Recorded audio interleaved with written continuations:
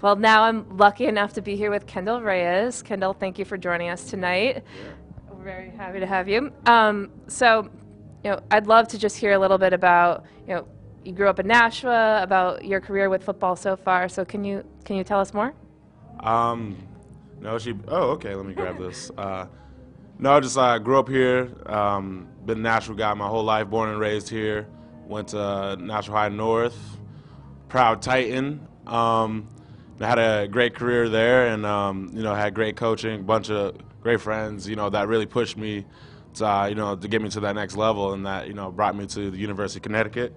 Still got to rep them every day, and I just always been surrounded by such great people who always wanted to help me get to where I wanted to go, and I just was blessed enough to be able to keep playing football on Sundays, and now I play over in San Diego for the Chargers, and it's been a wonderful time so far. But I'm pretty tough on myself, so I definitely want to have a nice long career. So I'm gonna do everything I can to be the best player I could be.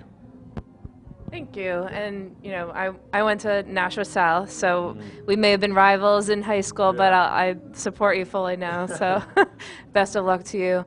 And, the reason why we're here tonight for the Charity Bowl is the launch of the Victory Academy, which is an extension of the programs we do here at Velocity. We run leadership academies, and these are specifically for youth groups. So I'd be interested, knowing your sports background, what do you think the importance of leadership is for in sports, in academics, in youth groups across the board?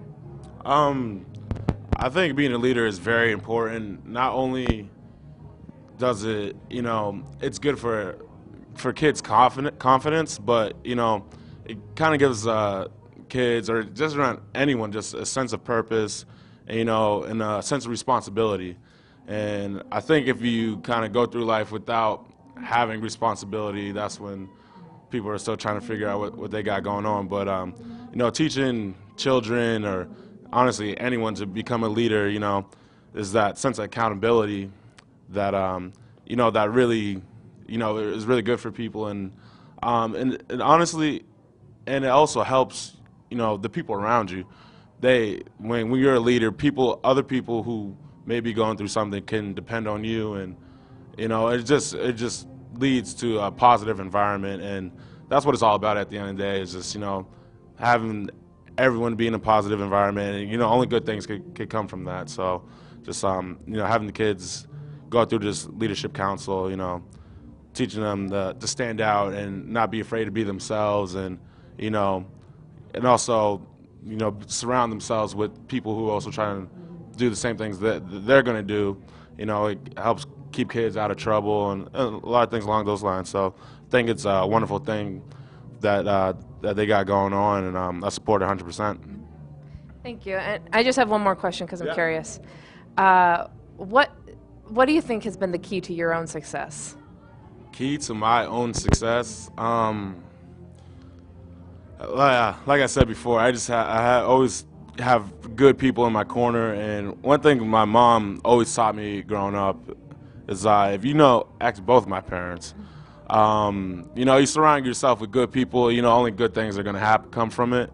And I feel pretty lucky that I've always tended to surround myself with good, positive people, and they were always there to push me when I felt like being lazy, or any situation that ever came up. So honestly, it's you surround yourself with good people, good things are going to happen. I truly believe that. I completely agree, and I think that just as a final note, I think it's a testament to you that you heard about the event and called up and said, "Hey, can I come by?" I think that makes you a good person, and we like to have you around. So thank you. Thank you for having me. Of course.